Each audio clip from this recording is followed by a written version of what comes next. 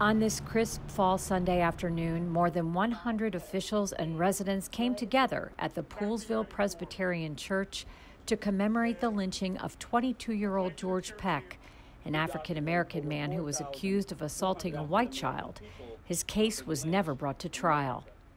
Lynchings such as his would become a hallmark of the post-Reconstruction period, ushering in decades of racial terrorism. At the ceremony, poetry was read by Poolesville and Kenedy high school students, and Councilmember Hans Reamer presented a proclamation on behalf of the entire council. And whereas the Equal Justice Initiative of Montgomery, Alabama, and Montgomery County historians have documented that George W. Peck, John Diggs, and Sidney Randolph were lynched in Montgomery County, Maryland.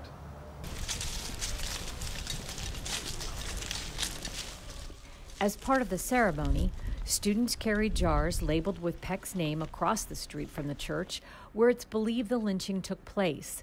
As the only encore singers harmonized, those in attendance were invited to take a scoop of dirt and place it in the jar.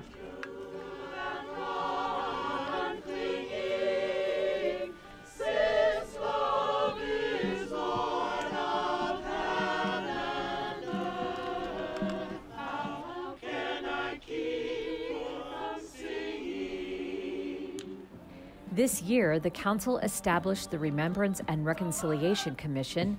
Its goal, to bring the community and agencies together to support the Equal Justice Institute's memorial project. One of the jars of dirt will travel to Montgomery, Alabama to be displayed as part of the memorial to the more than 4,000 documented lynching victims. Sunday's ceremony was designed to advance healing and reconciliation across Montgomery County. Montgomery County government had a role in the history that brought us here. This was a slave-holding community. This was a community that embraced lynching and racial terrorism and then segregation. So Montgomery County has a long and awful history with race. We strive to be better. We strive to create the kind of community that we all want to live in today, but we need to really understand how we got here. It really is good to see that we're honoring our history, and by honoring it, bringing to light some of the injustices that were had by many people on our people of color, on our black community. And so for folks to come together and recognize and try and make right by doing this is definitely an uplifting moment for us here in Montgomery County.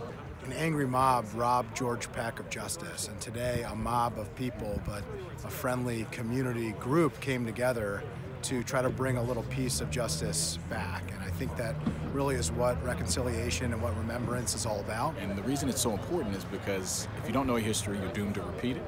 And the legacy of racism, which dehumanized black people in this country, and slavery and Jim Crow, still are with us today in the form of mass incarceration and achievement and opportunity gaps and health disparities.